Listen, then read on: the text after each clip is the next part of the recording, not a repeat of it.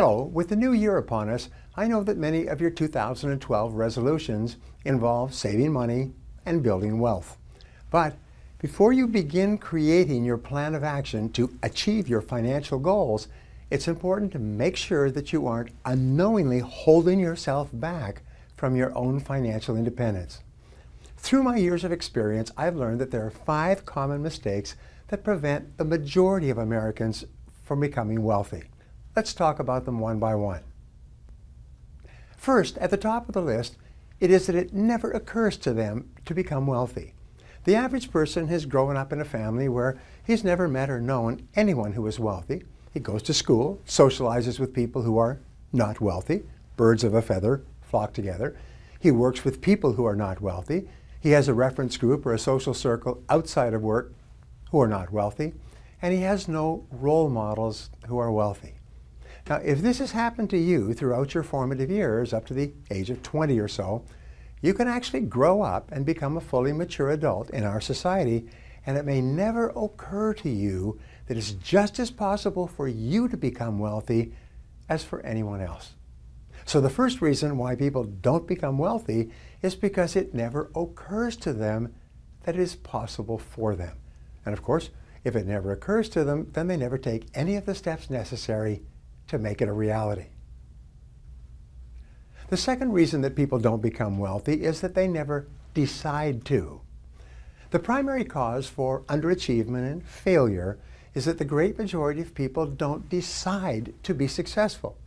Even if a person reads a book or attends a lecture or associates with people who are financially successful, nothing changes until he makes a decision to do something different.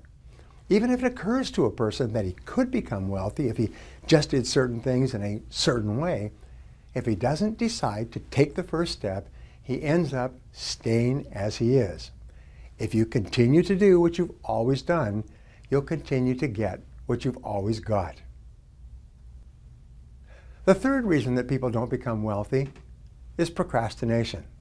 People always have a good reason not to begin doing what they know they need to do to achieve financial independence.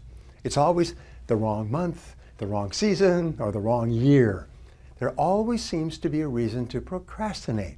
As a result, they keep putting it off month by month, year by year, until it's too late.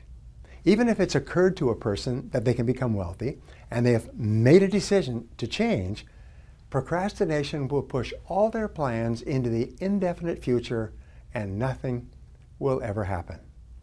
The fourth reason that people retire poor is what economists call the inability to delay gratification.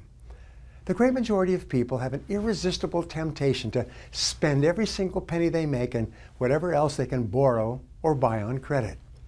If you cannot delay gratification and discipline yourself to refrain from spending everything you make, you cannot become wealthy. W. Clement Stone once said, if you cannot save money, then the seeds of greatness are not in you. If you cannot practice budgeting as a lifelong habit, it will be impossible for you to achieve financial independence. The fifth reason that people retire poor is perhaps as important, if not more important, than all the others. It's a lack of time perspective.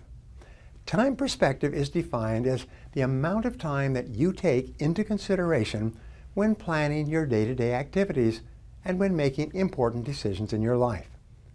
The young couple that begins putting $50 a month aside in a scholarship fund so that their newborn child can go to the college or university of his choice is a couple with long time perspective.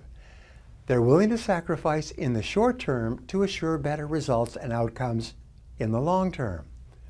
People with long time perspective almost invariably move up economically in the course of their lifetimes. Well, that's it for the 5 reasons why most people don't become wealthy. I hope you found this helpful. If you did, please visit briantracy.com/wealth report and let us send you a free report. Remember, that's briantracy.com/wealth report for my free report, The Way to Wealth.